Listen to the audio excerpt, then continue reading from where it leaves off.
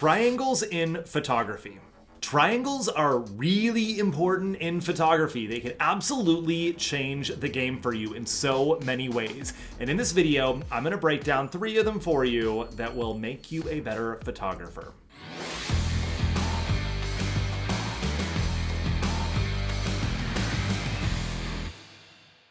Hello, my name is Mike Lloyd. You can hear a garbage truck outside my house. That's great timing for this video. I've been a professional photographer since 2010. I'm based in Silicon Valley, California, and I also teach photography, hence this channel. One of the things that I love the most about photography is the rules of the game. And one thing I learned from, just years of practice, trial, and error is that once you understand the rules, you can know how to break them, but they give you direction, they give you freedom. And that was the thing I didn't understand really until Jocko Willink wrote his book, Extreme Ownership. Whole other topic of conversation there. But once you know the rules, you have freedom to work within those rules. Think of a coloring book. You have the lines on the page already. If you want that grass to be green, cool. If you want it to be purple, awesome. You want to give it stripes, fantastic. The grass will still be the grass. That is the same with using triangles and any of the other rules of photography. The rules are there for you, and you can use them to your own advantage once you get the hang of that down. So I'm going to break down 3 different ways you can use triangles to up your photography game. That's going to be in posing, in composition, and exposure.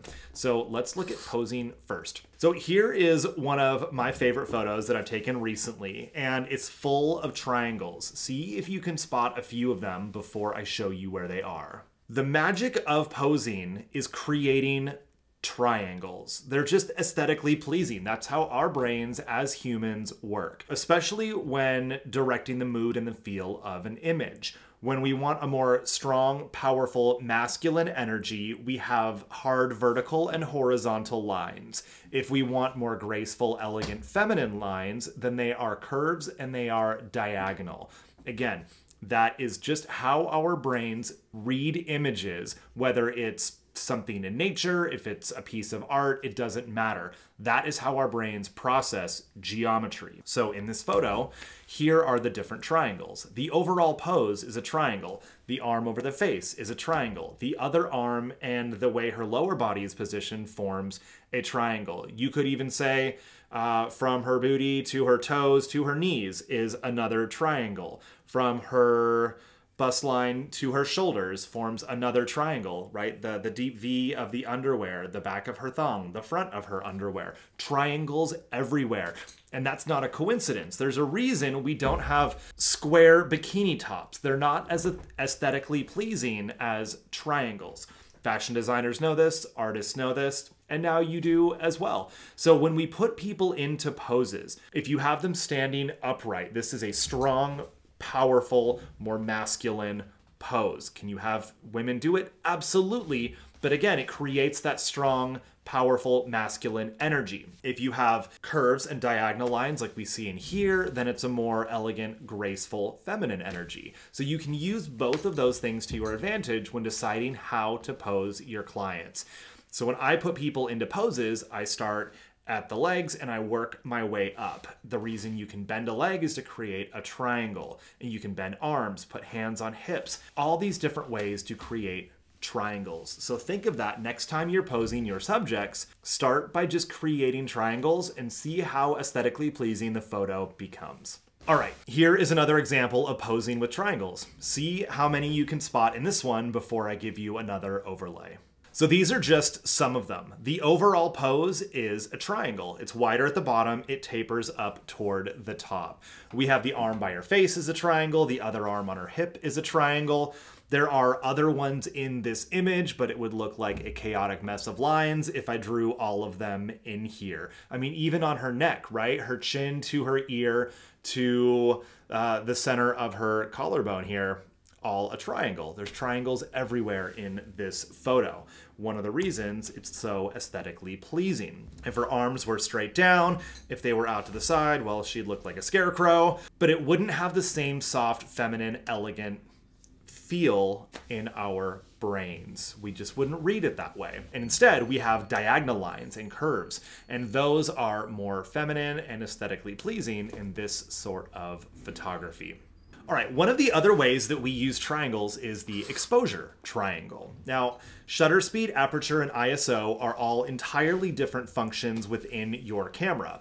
Your shutter speed is how long your sensor is exposed to light. Your aperture is how large the opening is inside of your lens, and your ISO is how sensitive the image sensor is to light. Now, we know ISO also controls grain, shutter speed controls motion, and aperture controls your depth of field. But when you line up all three of these in a certain way, you get proper exposure. And you can raise one and lower another by the same increments to maintain the same exposure. That's why we call it an exposure triangle. There are three separate functions, but if you adjust two of them in proportionate opposite directions, meaning let's say you go up one full stop of ISO and you close your aperture down one full stop, your exposure stays the same.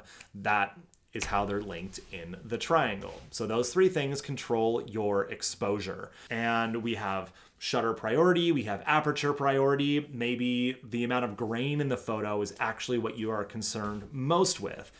You're shooting products, for example, and you have flexibility with shutter speed and aperture. So choose the one that is most important to you and then adjust the other ones in order of importance. Let's say you're photographing a race car that is going really fast. You need shutter speed. You need a fast shutter speed to not have a blurry photo. And maybe you want to keep a shallow depth of field as well.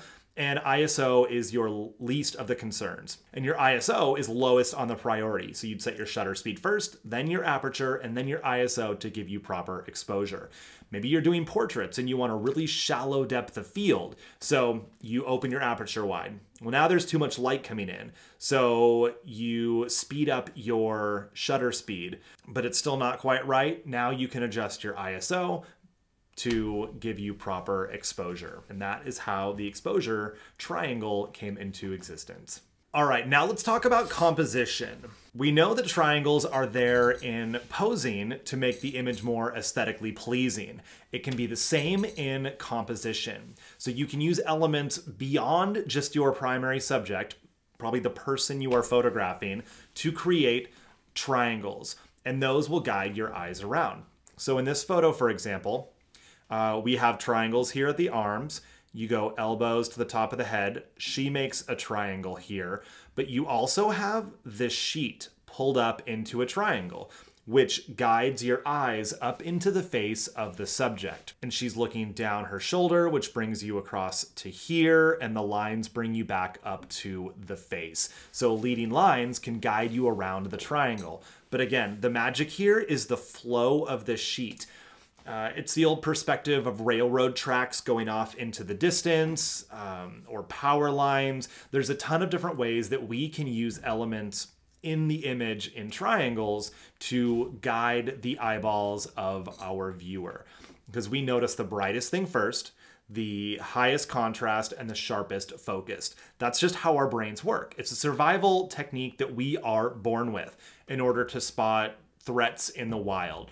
So we could look around the plains or the woods and identify if there is a predator out there trying to eat us. We're born with that. It's part of being human. So it's why we are drawn to those sorts of things in art, because our brains like being able to identify those sorts of patterns. Use them to your advantage in your photography. So again, pulling the sheet up is a great way to do it.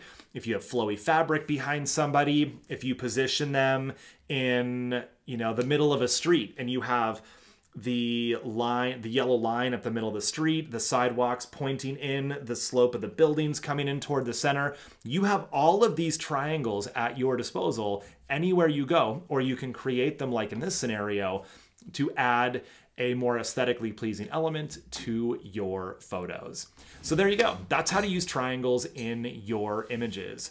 And it may not be a triangle, but there's a fourth way to improve your photography, and that is to subscribe to this channel so you don't miss any more of these insanely helpful videos to move you along the path of becoming a better photographer and making some money with that camera. So if you want to know more about composition and taking pictures of humans who would love to pay you, head to boudoirguild.com and you can check out the posing course that I have over there, where I walk you step by step on how I do all the top poses that make me multiple six figures as a boudoir photographer. You can do the same. And if you have any questions about any of this, drop them in the comments below. I am happy to help. You are amazing. We'll see you inside.